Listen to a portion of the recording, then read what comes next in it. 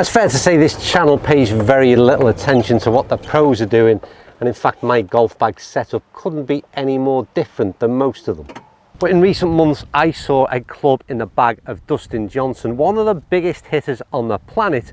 That's, well, to be honest with you, a club that I would normally associate with being, well, I don't know, for an average golfer or even a high handicapper. And the good news is I've managed to get my hands on one. Right, perfect opportunity and the perfect place that I would use this club.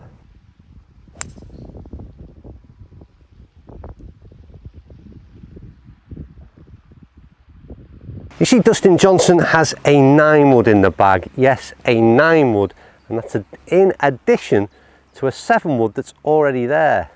The question is, why, Dustin? So my thought process, well, it's a very simple one.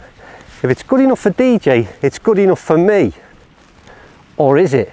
So first of all, talking about the head profile itself, it's very much obviously a fairway wood, but it sits between, I would say, the sort of larger fairway wood and a hybrid. So it's perfect in terms of confidence for me, at least, to address, and it presents plenty of loft, which is always again something that I think just resonates in the head, and you think that it's easier to get airborne, and we shall see if that is the case or not.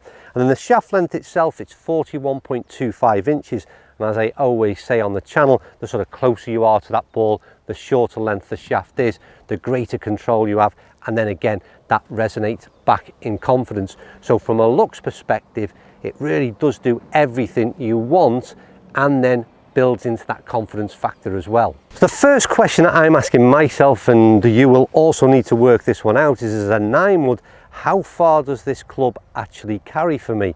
Don't forget, 25 degrees in terms of loft, but I've no idea with that kind of bulk and head mass what it is going to do in terms of carry distance. So that's what we need to work out, and I'm going to do that out here on the course. And from what I've hit so far, I'm certainly getting a rough idea, and it's probably a lot different than I expected.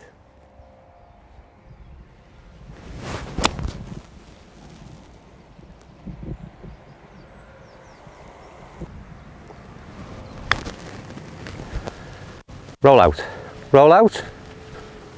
I can tell you the loft in fact was 24 degrees, not 25 as I just stated, and well, that's equivalent to kind of in a modern day set of irons. You're looking around a 5-iron, certainly in a comparable product on my loft on my 5-iron. But I can tell you one thing, it flies nothing like my 5-iron, and it probably travels nothing like my 5-iron in terms of carry distance as well. In fact, it goes a lot further than I was expecting. Well, that's an unreal flight. The ball has flown off the club face. Has it got the carry? Oh, it's well and truly got the carry. Yeah, we're right up there. And yet again, the thing that sort of surprises me about this thing, and I've still not sort of confirmed exactly what I think it does in terms of yardage, but all I can say is far different than my 5-iron equivalent. And there's absolutely no way whatsoever that I am hitting 5-iron or 4-iron for that matter from that lie and to where that ball has just finished. So clearly there's some major benefits, and not sure why DJ's got one in the bag, but I certainly know why it's a real possible option for, well, plenty of average golfers out there. Well, there's a couple of things that interest me. First of all, we've just played this par 5 with 2 9-woods, and we've got 90 yards into the flag. So the first interesting thing is, as average golfers, we can sometimes overcomplicate the game. Driver can be very dangerous off this tee. That 9-wood, even though it was a little bit guidey and not the best of shots, it got me in a position. Another one of those, and like I said, 90 yards in. So first of all, again, going back to the versatility of this club, it's got the kind of distance that would almost enable you to get round off the tee in most situations when you're not quite confident with your driver. But the other thing being, like I said, is sort of that, what I am noticing is I'm getting around a 190 carry on this thing on average, maybe just a little bit more as well. Now for me, that would be in sort of my 4-iron sort of area.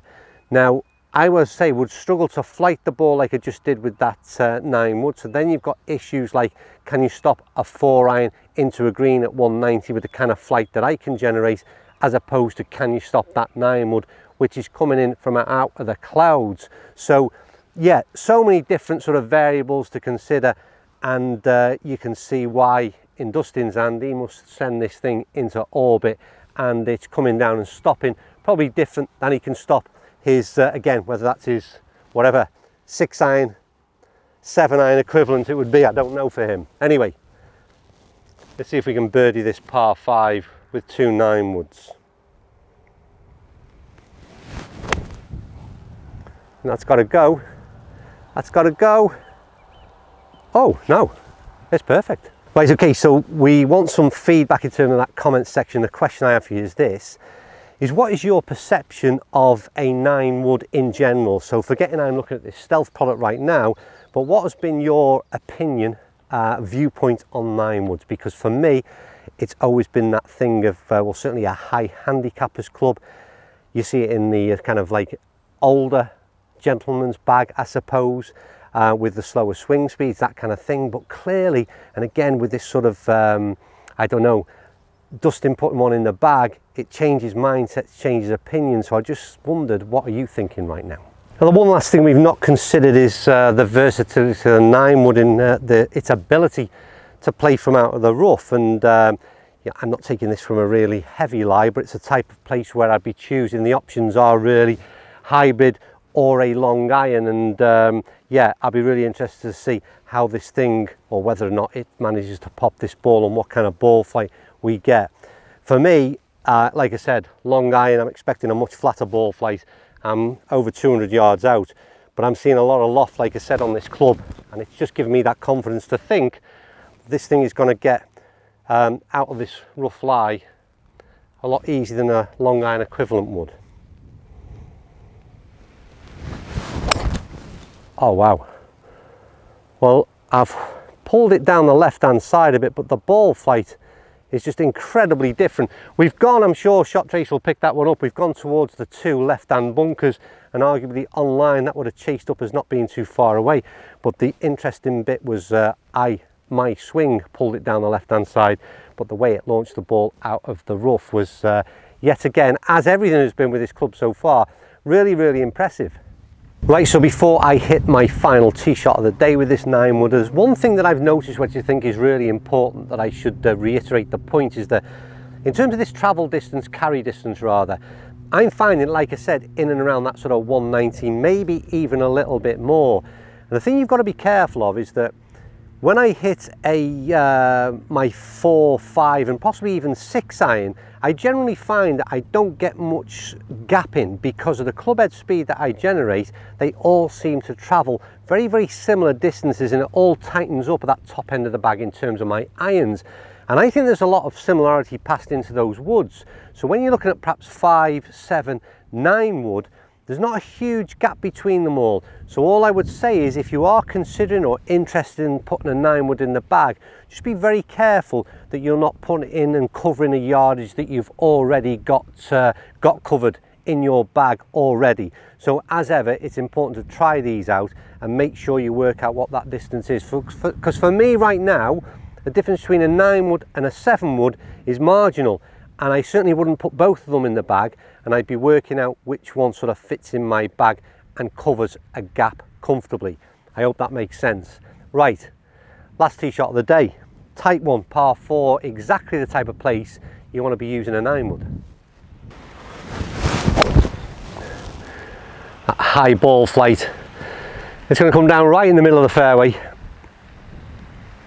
It's an easy club to control, it's that short shaft, it's got plenty of loft, we're a bit down breeze, perfect club yet again to be playing.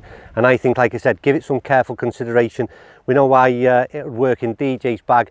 I think it would work in a lot of bags of average golfers, if we can again drop the stigma that is attached to these type of clubs and get used to playing them in the bag. Anyway, as ever, thank you for watching. Your feedback, as ever, is welcomed. Have you got a 9 wood in the bag? Are you turning your nose up at a 9 wood? And what are your thoughts after my review of DJ's secret weapon? Right, thanks for watching, and I will see you all very soon.